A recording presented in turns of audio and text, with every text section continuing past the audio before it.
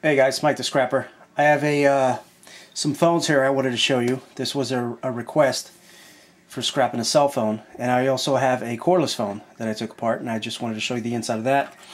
This one, I did not have the right, I would say, screwdriver to open it, so I pulled a Kenny and I smashed it open with a hammer. I should have used a hatchet like a jack, but I'll see if I can go down to the store and get some real a screwdriver that'll actually open this one up, because these are really small, look like Allen wrenches, but it was extremely small. Alright, but I just wanted to show you. See all the shiny there? That's all gold. That up there is gold. All along this board there's gold there.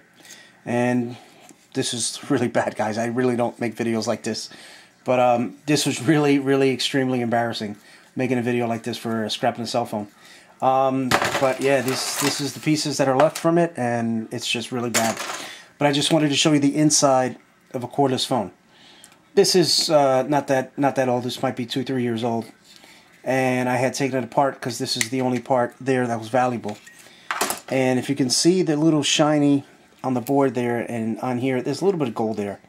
But if you turn it around, definitely you can see the gold lining. There's some gold there, and there's some gold in here. Definitely find a company that takes this stuff. I just became friends with a company called Piedmont E-Cycling, and I'll see if I can put his thing up here so you can see it. There it is right there, Piedmont E-Cycling. Just talked to this guy, and he's out there in North Carolina. Give him a ring.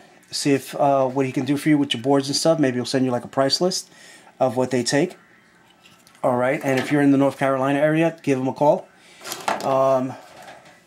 Or just look up Piedmont Recycling. I don't want to give you his phone number. I don't want people calling him up at all hours of the night or something like that. But definitely, that's his name there, Piedmont E-Cycling. Nice guy, Bill. You know, he does all this stuff with the cell phones and, you know, probably a bunch of other things. But just give him a call, see what you got. This is it for me, guys. Till then, peace.